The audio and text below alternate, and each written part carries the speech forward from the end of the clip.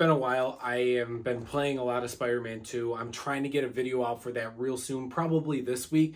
I'm debating on what type of video I want to do, probably a review slash comparing it to the first game. But today we're going to be unboxing and doing a 4K Blu-ray digital code of Mission Impossible Dead Reckoning Part 1. There's a lot of things that are in the news about Mission Impossible Dead Reckoning Part 2, that it's not going to be a Part 2 now.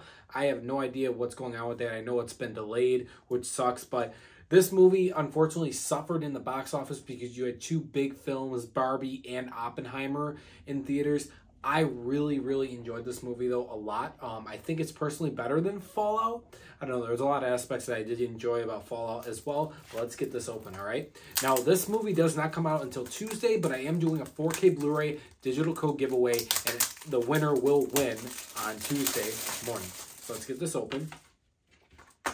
Nice, slick Paramount slipcover we got here. I'm actually going to watch this movie tonight. I haven't seen it since theaters, but it comes with your 4K Blu-ray and just a digital code.